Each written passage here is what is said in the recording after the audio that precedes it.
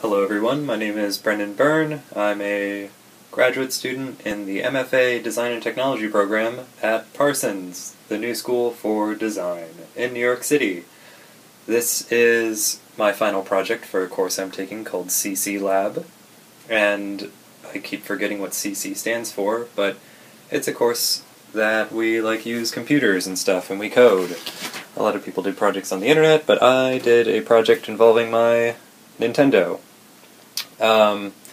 It also didn't end up working, but I'm going to describe what it was intended to do and the remnants of it and how I was able to kind of semi-salvage it for the project I'm about to show you. So, right now, this is the enclosure that I've made, and the way it works is that connected to the Nintendo is that there are 15 wires attached to different points on the circuit board of the Nintendo that travel out of it through this cable, and then travel into this, and then those points connect to these rotary switches, and as I turn them, they are connected to different parts on the circuit board.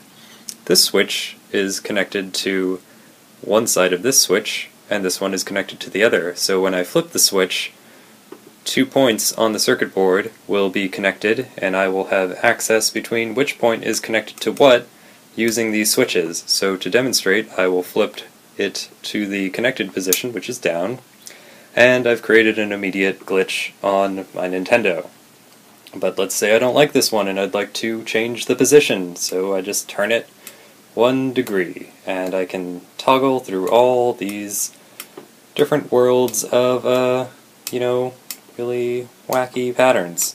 And then I can change the top and cycle through it again, and we keep getting different things.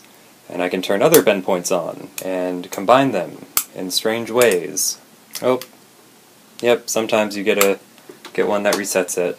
So you gotta be careful when you start stacking bend points. But that's a strange one. Yeah. Nope. Almost.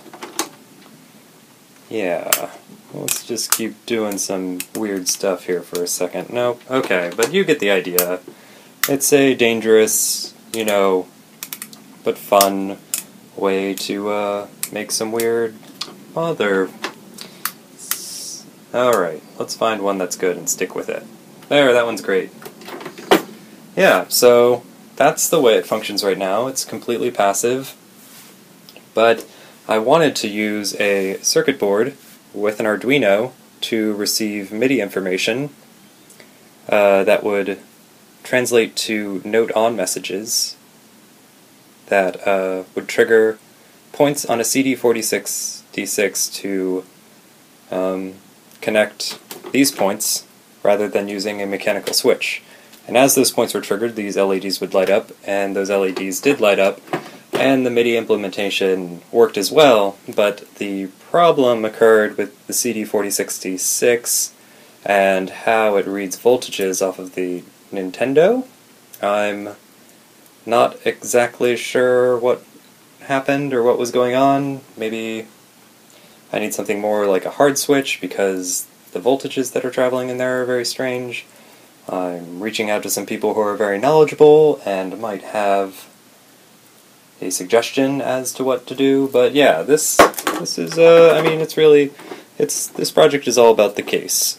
Yeah, look at how cool that case is, and just to show you the back, and I'll disconnect this for now, this is a, system that I could use with any circuit bending device. All I need is this 15-pin D-sub miniature connector. There's a power switch for when this thing would be taking power to make the Arduino work, and there was a MIDI in jack to trigger one of these 4 bend points. Yeah, so that's about everything, and thanks for watching.